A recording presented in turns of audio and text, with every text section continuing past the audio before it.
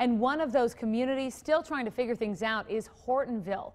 Village leaders there met with residents tonight to provide an update as the area was badly hit by the storms. Fox 11's Ben Krumholtz was there and has the latest.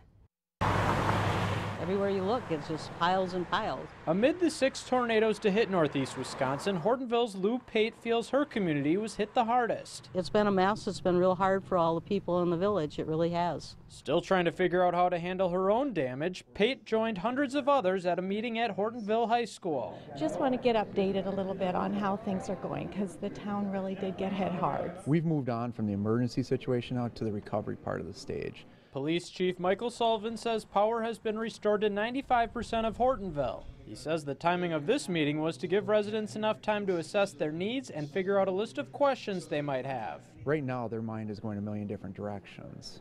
So there's a lot of things that they just haven't thought about that we just want to make sure we put that thought there to keep them safe. And why the communities to the... While most of the meeting was a question and answer session, officials also touched on volunteer opportunities, food safety, fraud protection, and other damage recovery tips. Everybody's a little bit more calmed down, and we're at that point now where do we go from here? Where to go from here is still being assessed, including options for debris pickup. It's a process Pate says the community is ready to help out with. It makes you feel good when you live in an area where people step up and help each other. In Hortonville, Ben Krumholtz, Fox 11 News.